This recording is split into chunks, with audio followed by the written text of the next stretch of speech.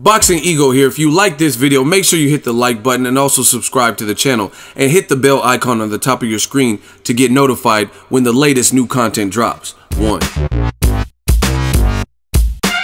Gennady Golovkin feels the Canelo fight, the rematch, is a must-win, can't-lose scenario. He can't lose this fight. He must win it. Stay tuned. What up, Fight World? It's your boy Ego, and I'm back with some more boxing. Make sure you smash the like button. Also, subscribe to the channel for the latest and greatest in boxing if you want to become part of the gang.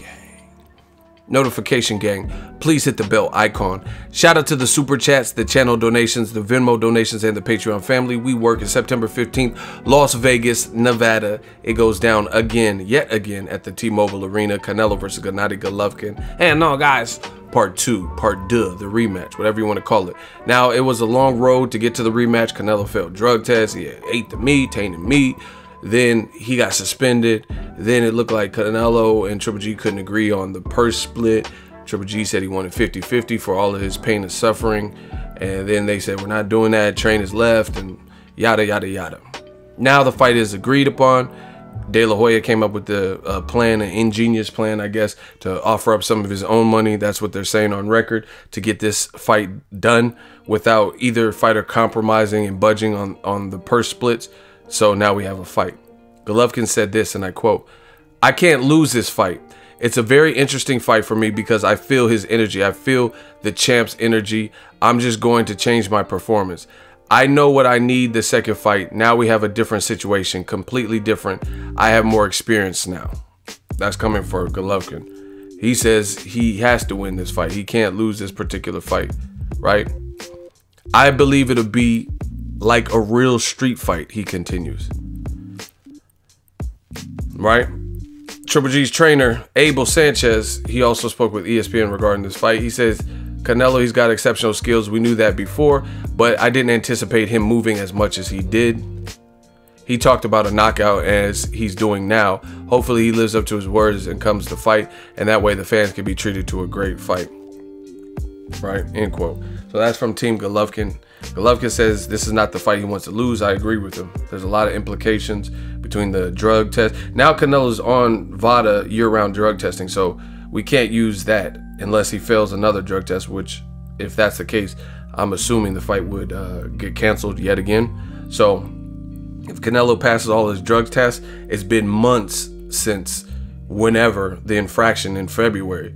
So you can't really use that. I mean, I know certain drugs stay in your system, but I mean, how much of an edge would you have months after with all passing tests, if that is the case? You know, we have to wait and see. But so I think it'll be a good fight. Both guys have been trash talking. There's been some back and forth banter. Should be a good fight. A lot of implications. Triple G got stripped of one of his titles for failure to defend against his mandatory Sergey Derevyanchenko, and he's not looking to lose any other belts. He wants to prove the first fight wasn't a draw. Hopefully try to do that by hurting Canelo, knocking him out, or clearly winning. And Canelo says he's going to clean up his act and try to make the adjustments too. So I'm looking forward to it. As far as Abel Sanchez, I think Abel keeps putting this notion out there that Canelo should just bang with Golovkin. I think that's the worst thing that Canelo could do, just to come out and come out with a chip on his shoulder.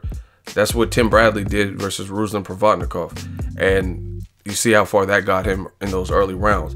And then once he got back to using his superior athleticism, speed, intelligence, ring IQ, boxing ability out of necessity because he was badly hurt and concussed versus Ruslan Provodnikov, we seen a good fight, and we seen Tim Bradley etch out a victory.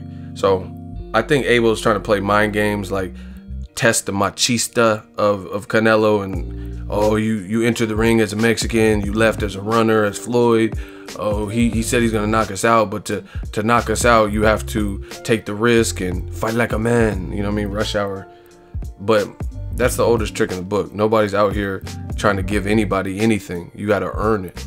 So I think Canelo's gonna come out and fight.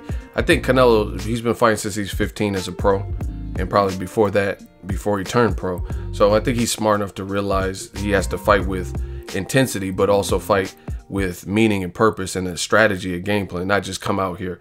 I think there's things he could do to adjust.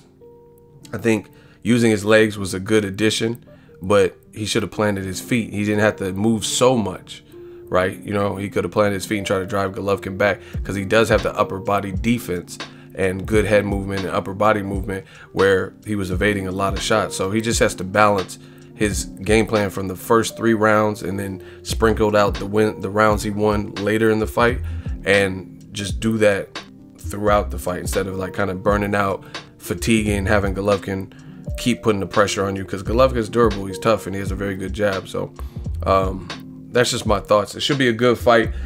I just think I see Abel Sanchez keep putting the notion out there that Canelo should push for a knockout, but again, Golovkin's strong. That wouldn't be a smart game plan. You see what happened to Vanes Martirosyan. If you go toe-to-toe with him throughout the fight, not wait and build something and let your combinations rip, and then when he's tired and he's getting hurt to the body, then you go toe-to-toe, then it doesn't really benefit you. It has to be a strategy. It has to be meaning behind doing it, right? You don't just start opening up toe-to-toe, toe-to-toe. Like Vanes Martirosyan fighting like he was Rambo. You hurt Golovkin in the first round, and then you want to just sit in there and trade. You're a guy coming up from 154 pounds, moving up to 160 when you haven't fought in 2 years. So that's a game plan where you're destined to lose. I don't know why his trainer, well, actually I do know why, because I think he has the same trainer as Ronda Rousey. Head movement. You know what I mean? That's a bad game. Head movement. That's a bad game plan. Golovkin's stronger than you. He's more active than you. And you're going to just sit up there and basically do what Abel's telling Canelo to do. Sit there and trade and put on for the fans and stuff. And you've seen what happened to Vanes Martirosyan. That can be anybody if you don't fight smart. That's why you see the elite level guys, the guys with activity, guys who felt they had something to lose in terms of rankings and who had been fighting, so they weren't starving for paychecks per se. You know what I mean? Danny Jacobs got good money versus Quillen.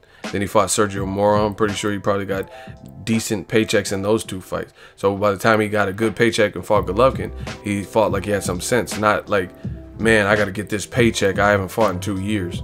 Like Vanes Martirosyan. You know what I mean? Because I'm sure that's hard, because this is your livelihood. So you see the guys like Daniel Jacobs have a strategy. Guys like Canelo have a strategy. And fighting Golovkin, it makes sense. It's cool that you went to war with Golovkin for 2 rounds, but at the end of the day, what's it all mean if he knocks you smooth out? You know what I mean? And you can't continue. I'd rather be the guy who arguably beat Golovkin and or fans felt I beat him, as opposed to the guy who got knocked out early because I fought a stupid fight. Let me know what you guys think. Triple G says he can't lose this one. Let me know if you think he will lose or if he'll win. Drop your thoughts in the comment section. Make sure you smash the like button. As always, hate, comment, and subscribe. Till next video, it's Ego signing off. So if you enjoyed this video and want more content like this on the channel, you can show your appreciation by going to the PayPal donate button or the YouTube support button, and you can donate any amount that you feel is equivalent to the value of this video. Much more to come. Thank you guys for your support. Boxing Ego, the future of boxing.